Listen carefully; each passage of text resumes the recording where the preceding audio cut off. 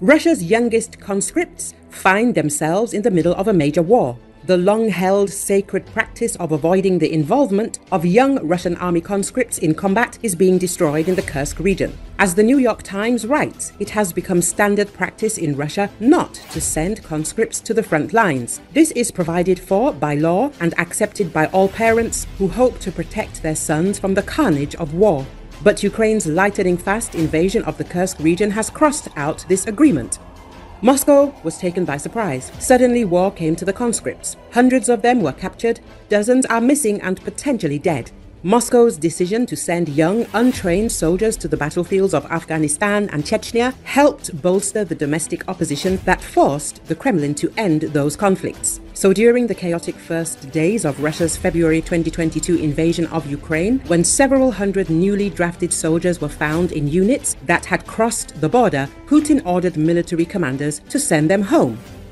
Only professional military personnel will carry out assigned tasks, Putin said at the time. However, when Ukraine broke through to the Kursk region, Putin did not recall the conscripts. Some newly minted soldiers from remote regions told their families that they were being sent to Kursk as reinforcements. The unexpected danger to the conscripts has sparked a bitter online battle between war supporters who accuse fathers of being soft on their sons and parents upset that a long-standing tradition has been broken. Russians have been outraged, criticizing the lack of proper training, poor weapons and the small number of elite descendants serving. Before sending conscripts into combat conditions, teach them how to handle weapons and provide them with modern means of warfare. There is no point in defending the borders of the motherland with bare hands, wrote Russian citizen Elena.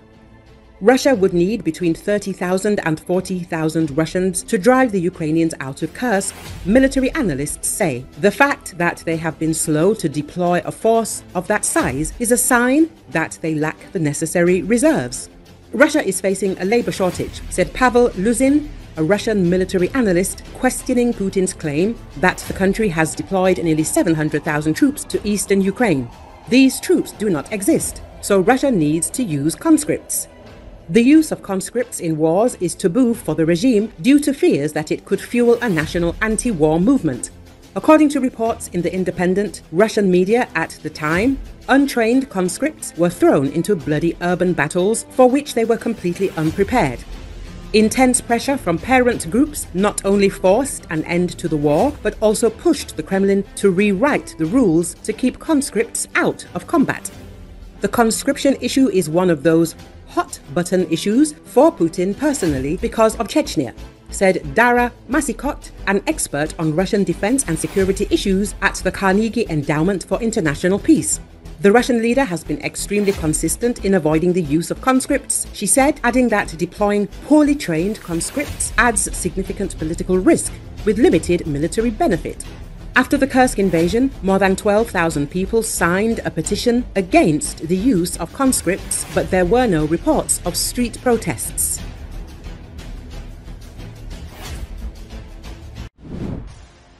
Ukraine is fighting for Donbass because of the region's vast natural resources, which Kiev and its foreign backers want to exploit, former Russian President Dmitry Medvedev said. The Donetsk and Lugansk People's Republics, which officially joined Russia together with Kherson and Zaporozhye regions in the fall of 2022, are completely alien to Ukraine in terms of culture, Medvedev wrote on Telegram.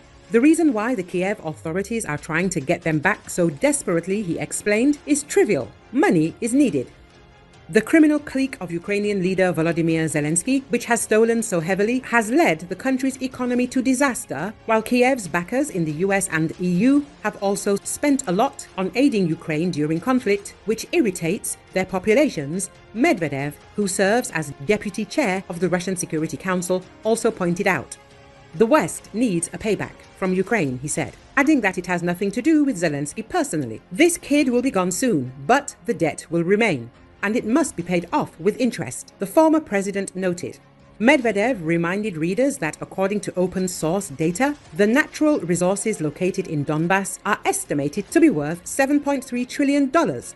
The area is rich in coal, metals, rare earth elements, and other valuable materials, including lithium. To get access to the coveted minerals, the Western parasites shamelessly demand that their wards in Kiev wage war to the last Ukrainian, he wrote.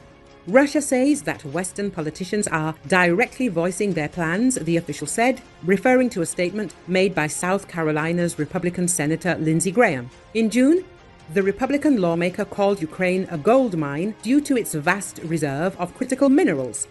Graham argued that Washington should keep helping Kyiv in the conflict with Moscow to make sure that assets could be used by Ukraine and the West, not given to Putin and China. With the Russian military making steady gains in Donbass since the start of the year and now approaching the strategic town of Pokrovsk, the fact remains that the economic basis of Ukrainian statehood has been undermined, Medvedev wrote. The resource base that had been illegally obtained by Kiev after the collapse of the Soviet Union in 1991 has returned to its native country, which is Russia, he said. As for Ukraine, the Western aid it gets will soon dry up, and all that awaits the country is rapid decomposition and imminent disintegration, the former president concluded.